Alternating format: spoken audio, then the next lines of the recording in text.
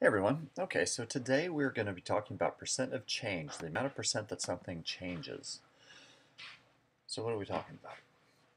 Okay, so the percent a quantity goes up or down from its original amount is called the percent of change.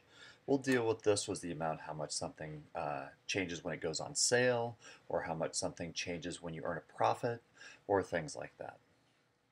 So percent of change is a pretty easy formula. It's simply the amount that something changes, or the amount of change over the original amount.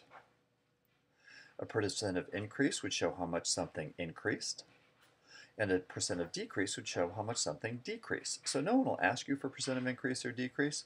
They're just going to ask you for the percent of change, and you're going to have to know if it went up or down. So if I want to know what is the percent of increase from 8 to 10, notice it's a percent of increase because it went up from 8 to 10. So the amount of change over the original amount. So how much did it change? Well, the amount it changed was 10 minus 8, or it went up 2.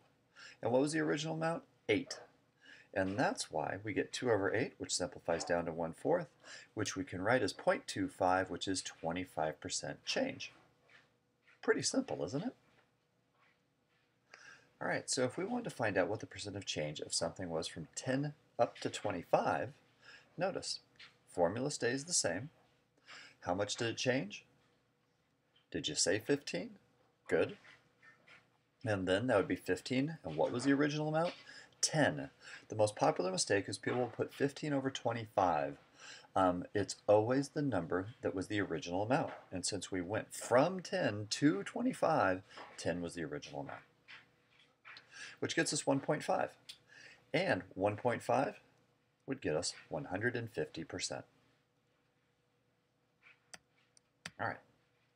So find the percent of decrease. Notice now we're decreasing. So what do? Let's find the amount that something changed. It changed 8, which means it had a decrease from 8, and the original amount was the 28. So we divide. We get a nice decimal of 2.285. I rounded that to the nearest thousand. And now we find our percentage, 28.5%. Find the percent of increase from 57 to 65. How much did it increase? 8. And the original number was 57. All right, now we just have to be able to divide that. Easier than it sounded. Got a nice 1.403, which of course move the decimal 2 spots to the right, and we get 14.03, or we can round it down to 14%. What do you guys think of this? Pretty easy? Hope so. So find the percent of decrease from 400 down to 20. That's going to be a big decrease. Why don't you guys see if you can handle this one? All right, I'm back. So formula stays the same. How much did it decrease? 380. And that means 380 over 40. Can we simplify that a little bit? Yeah, 95 over 100, which makes it really easy because anything over 100 is the percent. 95%. Okay, if you have any, let's move on. Sorry, I thought we were done. Percent of error.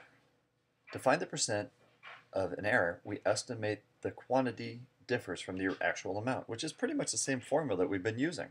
Notice, it's the amount of error by the actual amount. So, if you estimate your classroom length to be 16 feet, and the actual length is 21 feet, what was your percent of error?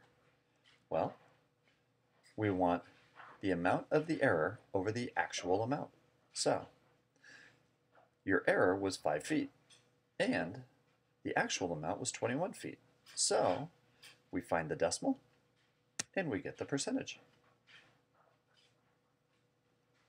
You try.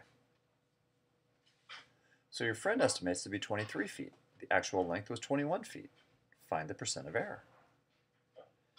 Here's the formula. All right, go for it. Okay, I'm back.